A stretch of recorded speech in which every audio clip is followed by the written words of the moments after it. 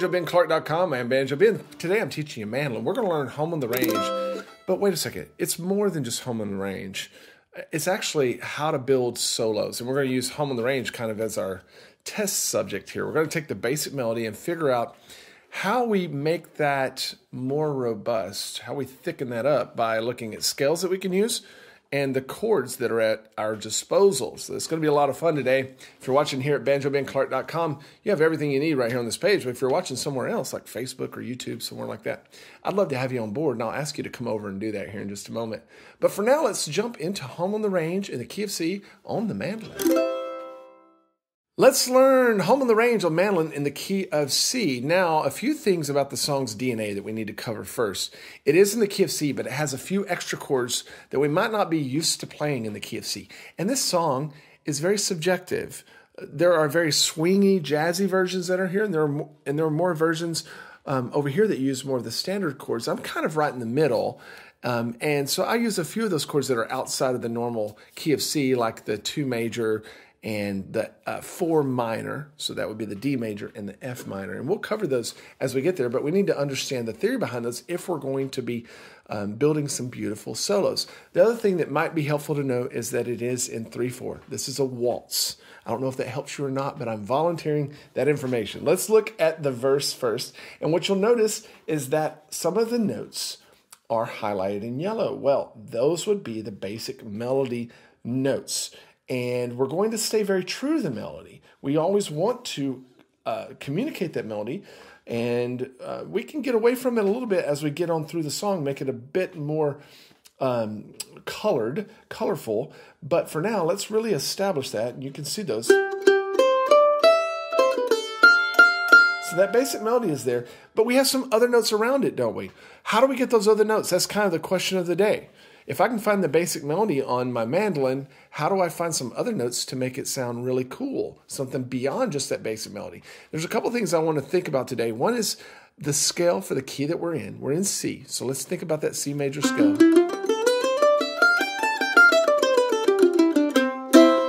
And then I also want to think about which chords are being played at that time in the song. So that's something that you need to find out. So if you're playing this with somebody, it's perfectly legitimate to ask the question, hey, what chords are you going to be playing? Like, okay, we have 2 measures of C, but then where do we go after that? Oh, well, we go to an F chord for 2 measures. Great. That means that now I know some notes that I can grab to help me solo. Let's take a look at that first line. So we're going to stick with the basic melody at first.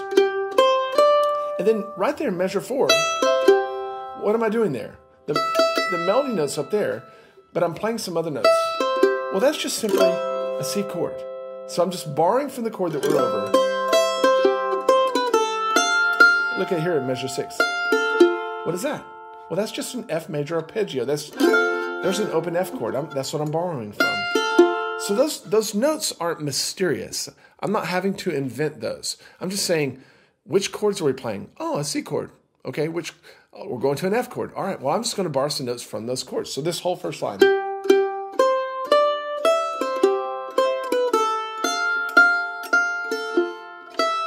When we get to measure 7, what does the melody do? Okay, well, I'm going to change that melody up just a little bit and work the melody into a C major scale. That's what I do in measure 7. Listen. That's just a C major scale. But doesn't it sound pretty? Measure 9, we have a D minor chord.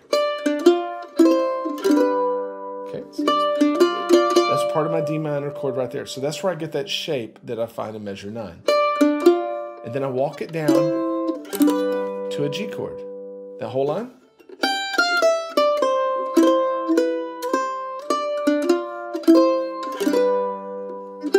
Now we're going back into the melody, measure 11. Sounds like this. But we're going to add some harmony notes beneath it. We're also going to bring in some tremolo if you want. So with any of these half notes or dotted half notes that we find in the song, like at the beginning of measure 12 there, you can tremolo them if you want, but I'm going to leave that up to you. I'm going to. What did I do there in 13, 14? The melody's up here.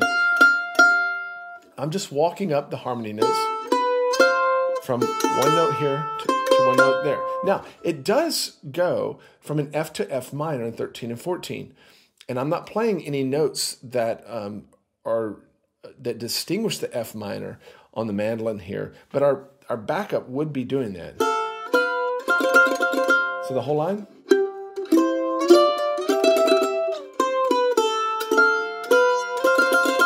So there's an F major double stop, and there's an F major double stop. And I just walked it up. Next line. There's the melody. So again, I'm just grabbing some harmony notes beneath it that I think sound good. Measure 16. Doesn't that sound cool?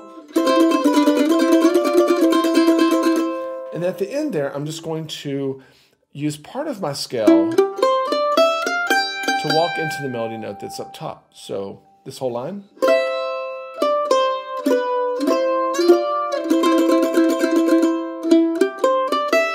Okay, now we're going to go into the chorus next. If you're wondering more about how I'm finding these harmonies, that's a great question. And you need to go watch my double stop theory lessons on the site, because it's there that we determine how to find these chords, how to grab these double stops, and that will help you out a lot. But just think about what we've done so far.